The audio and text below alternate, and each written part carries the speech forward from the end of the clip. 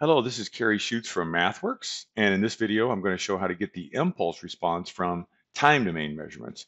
The use case we'll be looking at is a PAM3 based system. There are many ways to approach this problem. The classic way would be to estimate the transfer function and then convert that to its corresponding impulse response, and that's actually what we're going to be showing today.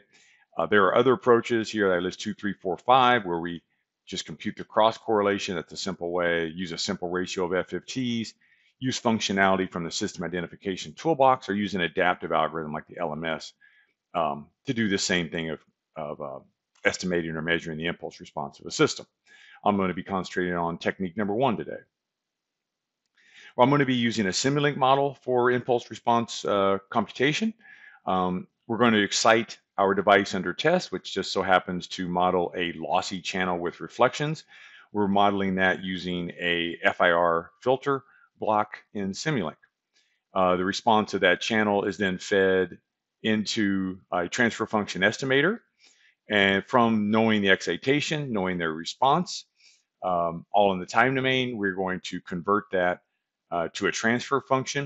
And then we're going to take that transfer function, extract the impulse response. So there's kind of a two-step process: transfer function estimation, impulse response extraction. For the transfer function estimation, we're going to be leveraging functionality from the DSP system toolbox. Again, there's functionality within there to estimate the auto spectrum and the cross spectrum. And if you compute those two things individually, you can take the ratio, and from the ratio, you get the transfer function estimate. And what I'm showing down at the bottom of the slide is basically a block diagram form of the same thing. The MATLAB code section, of course, is all in MATLAB or system object code. And then I'm just giving you a more perhaps intuitive feel for how that code works under the hood by giving you a block diagram of where you window it in the time domain, take the FFT. We're doing single-sided. We're going to compute the auto spectrum on top. We're going to compute the cross spectrum on bottom. And then we're going to spectrally average those two individual signals, take their ratio, that's what we're calling H here, H in the text code. Then we're going to separate that into the magnitude and phase, and then display it on the spectrum analyzer. So that's the first part of the entire impulse response extraction approach, is get this transfer function estimate H. Once we have H, we're going to feed that into the impulse response conversion block, which is going to do a number of just basic operations like flipping the vector, because we have to form the negative side of the spectrum to do the impulse response extraction. So then we're going to start with the positive half of the spectrum here. We're going to flip it. We're going to just kind of prune off DC and Nyquist. We're going to conjugate, and then we're going to concatenate the positive spectral components, frequency components, with the negative frequency components. That's going to form the overall complex frequency vector. And then we're going to inverse FFT it, and voila, out comes our impulse response, which is what you see at the bottom right-hand corner of the slide. So you actually, in this case, you see the impulse response derived in blue with the original impulse response. Of course, we know, since we created the experiment to begin with, in red, overlaid them to show how well they match. Okay, so that's really it for the slide. So let's jump into the actual tools and show how this all worked in the tools. So let's start with the system under test. And that would be this model example right here, where I've got two particular choices for the excitation. I've got the PAM3 signal, which has been pre-generated in MATLAB, and then I brought that in as a signal from workspace block. So it's imported data into Simulink that was generated in MATLAB. And then there's also just a random source block. If I wanted to, let's say I had access to random noise in the actual system, then I might use this block to excite the lossy channel. In this case, I'm assuming that my actual system doesn't have the ability to generate random noise, so I'm going to use the actual signal in the system to excite the system, which is PAM3 in nature, 3 level. So I'm going to excite the system. I'm going to look at the excitation. I'm going to look at the response in the time domain. I'm going to do the same thing with the output of the system. Look at it in time and frequency domain. Let's go ahead and run it. And I'll put up the scope as well on top. And I'll stop it. And now we'll get a feel for how this looks. Let's just go to another point of the waveform. Let's just go in here somewhere. And there, we'll just say maybe right in here. And then also we can stretch that out a little bit. We can do the same thing with the spectrum analyzer. Again, input is in yellow, output is in blue on both time and frequency. If you look kind of discerningly close, you can see that there is a correspondence between the input bit or level here and the corresponding output waveform here. You see there's just a delayed version of the other with, of course, some amount of filtering attached to it. And you could find that in other parts of the waveform here. This pulse here corresponds to this pulse here. This flat section here corresponds to this flat section here, etc. And then, of course, the spectrum. You see the characteristic shape of the PAM3 signal in yellow. That's the input, PAM3 signal input. And then the modified or filtered PAM3 signal on the output. You see these little spikes kind of along the way, along on the humps. And we're going to see these little spikes as we look at the transfer function of the system later. So only thing this model did was it served to just show how the system behaved roughly in the time and frequency domain. No, nothing precise in terms of transfer function or impulse response. There's also a preload function or script associated with this model, which created the wave in and the digital filtered impulse response coefficients. So let's just go ahead and take a look at it. If I open it up, you're going to see, first thing I do is I create the device under test, a lossy channel. It's got a symbol time of this 180 picoseconds corresponds to about 5.5 gigasymbols per second. And because it's PAM3, you get more than that bits per second. You get a 1.5 boost there on bits per second. When we're simulating this, we're going to oversample it by 16 samples per symbol. That's going to give us a particular sample rate. And then we're going to model the channel. I'm going to leverage SerDes Toolbox to generate this impulse response. But of course, you could use any impulse response that modeled your channel. In this case, I just chose SerDes Toolbox, and it had a convenient function for doing that, where I could specify the channel loss. And then it comes up with an impulse response. Now, again, in this case, I actually know the impulse response since I'm creating the experiment. And I could go over to MATLAB and plot that out. Let me just bring up my MATLAB window. And I could say figure plot impulse 0, grid on. And that's what it looks like in shape. Of course, we don't necessarily, I just did time index on bottom. If I wanted to look at it in terms of the time vector, we could always create a time vector. I'll just call it T1, and that's going to be equal to, I'll start from 0, and we're going to have a time step of TS as noted in the script. And it's 1,000. I know 2, 3 long, so I'm going to do 1 less times TS for the time vector. That's just how long the impulse response is. Say figure plot T1, comma, impulse 0, grid on.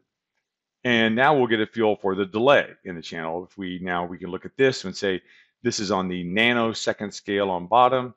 So that would be about 0.25 nanoseconds of delay for the main bang hits in the channel. Okay, so now let's move along. The next thing I do is I actually estimate that in a different way. I just get the max of it. We'll evaluate that. It says the delay IDX0 is about 23 samples. And if we take that times TS, we get about 250 something picoseconds, like we estimated from our simple impulse response. We could also kind of get that same number by just cursoring our scope. So for instance, if we were saying this edge of the signal here corresponds to this waveform here in blue, we could always put on our cursor measurements here. It's going to bring 2 cursors in. I'm going to move those cursors. First thing I'll do is I'll zoom in on the bit or symbol of interest. And I'll say, let's put this cursor maybe right on that edge. And now let's take my other cursor and let's put it in the middle of that edge right in there. And if you look at the delta T, it's about 270 picoseconds. So I don't have it precise, of course, but that's roughly the time we're talking about delay in the system. Okay, crudely speaking. All right, and then the other thing I do is I create the stimulus waveform in this script. And what I do there is I leverage the rand_i function in MATLAB to generate random integers with a certain number of modulation levels, in this case 3. And that's pretty much it. Now, of course, that's going to generate like 0, 1s, and 2s, or 1, 2, 3s. I'm going to ultimately want to scale that to be voltages. So I want to go between, in this case, you can see it's plus 0.5, 0, and minus 0.5. So down here, you're going to see where wave in has a minus 1 divided by 2 associated with it to create this kind of symmetric around 0 volts or 0 volt DC, zero mean signal. Okay, so I create my wave in there in MATLAB, and wave in then serves as the excitation for this block. Okay, so that's our quick and dirty model. Let's go over to now our transfer function estimation model. I'll call that up. Do I already have it open? Let's see. I do. Let's bring it on to this screen. In this model, I am going to now leverage this transfer function estimator block. It is also generating that same wave in waveform excitation. Instead of not the random noise, it's going to generate along this path into the device under test. The response from the device under test will feed now this response input. That will both those signals now feed the transfer function estimator. If we go underneath the transfer function estimator, it feeds a block which is doing some buffering, and then where the heart of the work, where all the work is done, is under this TFE block. If we go underneath it, what we're going to find as well, there's settings on it for like number of spectral averages and FFT length and handing window, etc. But what's really notable here is there's a source code hyperlink. If you go into the source code, you can actually see how the block works. You can set breakpoints, etc. If I were to, you can also take these shortcuts to particular functions within the system object. For instance, step IMPL or step implementation. If you go there, it's going to show you under the step IMPL function, it's going to say it's going to be calling this function here underneath dsp.transferFunctionEstimator. You can open up that. When you go into that, you can do the same thing. You can go to the step IMPL under it, and it's going to show you that code that I had in the PowerPoint slide earlier, where it computes the auto spectrum, the cross spectrum, and then takes the ratio of them to compute the frequency response. And of course, you could set breakpoints on any of these codes and step into it and see how it, computes windows and FFTs and does averaging and all that good, tedious spectrum analysis stuff. Okay, so we won't go into that, but I will mention before I move on, I did do a video on this topic. I'll pull it over here, called the cross spectrum transfer function measurement. And it has, all the gory details in it on how this technique works without using a system object. It's all laid out in basic signal flow with buffering and sampling and windowing and F15 and averaging and so on. And then finally to the magnitude and phase response. So if you want all the details on how that works, and why it works the way it does, how well it works, just look up that video called Cross Spectrum Based Transfer Function Measurement. It's on the MATLAB channel. You can find it with that name. Okay, and I'll try to put a link in the description of this video as well so that you can just click on that. Okay, so let's go back over to the example. We've estimated the transfer function. We've spit out these 501 frequency points or spectrum points, and then we're going to extract the impulse response from that. That's a pretty simple process. Again, I showed that in the slide earlier. We flip, we select off, everything but Nyquist and the DC point. We conjugate, and we add that to the positive spectrum components that go from 0 to Nyquist, and then we have our full double-sided, you could call it frequency response, or 0 to Fs or plus or minus Fs over 2. We're going to inverse FFT that. Then we're going to get our impulse response. For a matter of formality, I took the real part of it, but in general, it will be real at this point. And then that's our impulse response, which we, in this case, we display on an array plot, or it could be on a scope. Okay, you could do either one. I did both here. All right, so that's it. Let's go ahead and run this model and see what happens. Got got if you look on the upper right, I have the magnitude response of the system estimated. I've got the phase response estimated lower right. From those two things, I backed out the impulse response on the array plot, which is what you see in the upper left. And of course, that should correspond to some analysis, which I also did out in the MATLAB environment. And I'll show you how that worked in a little bit. And then there's also the scope version of the impulse response. So in this case, what you see is kind of interesting.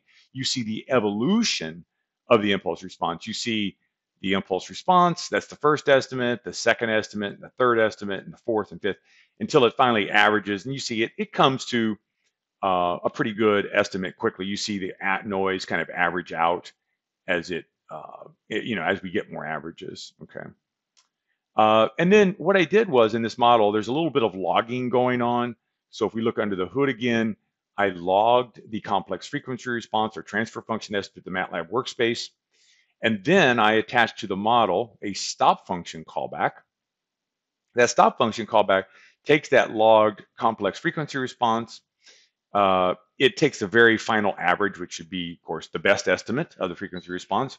It does the same thing I did earlier in the MATLAB where I, flipped it, took the conjugate, concatenated it with the positive half, took the inverse FFT, the real part, and that's my impulse response. Then I just plotted that out. And then for a little added benefit, no extra charge here, I converted that impulse response to the pulse response. So that shows you, instead of the response to an ideal impulse, which is not really realistic, the system will never see that. It's more of a helpful theoretical concept than it is something that would practically use, you would ever see in a real system. Remember, an impulse has an infinitely short duration of infinite amplitude and unit area. So in practice, you can't generate that. In practice, what you can generate is a signal with a particular, a one symbol wide duration. And what you want to see is for a one symbol wide pulse into the system, which the system will naturally see all the time, what is the response to that? And for that, it's really a simple integration of the impulse response, okay? And so that's what this function here does. It converts it to an impulse response. And we can see, how that works. We open it up, go down to the bottom. We'll see it does subsequent circular shifts of the impulse and adds them together. And so it's an integration operation. So that is that. And if I run that script again, we'll just run it so you can see it, run it.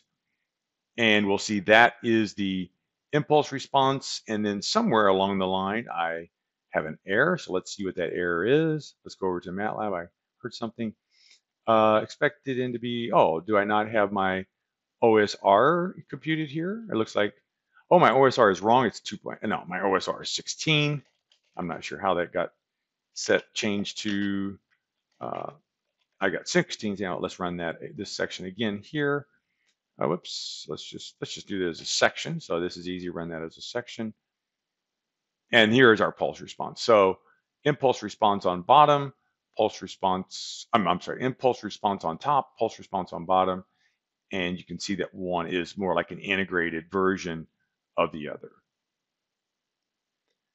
Okay, I think that's all I wanted to cover in this video. It's gone on a little longer than I intended.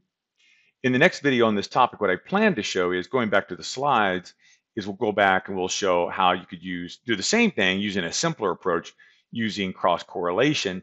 But as we'll see, there's going to be some downsides to that. So until then, thank you for tuning in.